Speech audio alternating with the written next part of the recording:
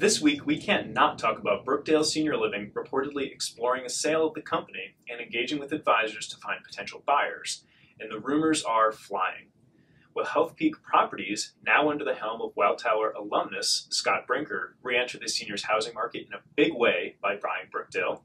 Or will Ventas, with its size and its warrants to buy 16.3 million shares at about $3 per share, be the buyer?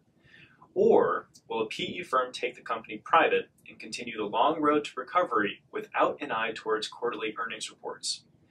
There's also the question of whether Brookdale CEO Cindy Baer will stay on in her role after more than 4 years as CEO.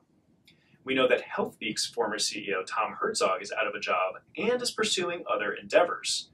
Brookdale would be an interesting move for him after spending the last several years getting Peak out of the seniors housing business. But it seems like a real possibility.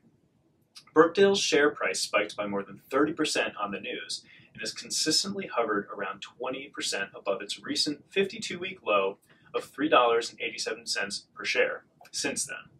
But coming from such a low, the increase does not mean much, especially when you consider Brookdale walked away from a conditional indication of interest to buy the company 4 years ago for between $9 and $11 a share. That deal was never a sure thing, but we don't think Brookdale would get an offer even close to that now.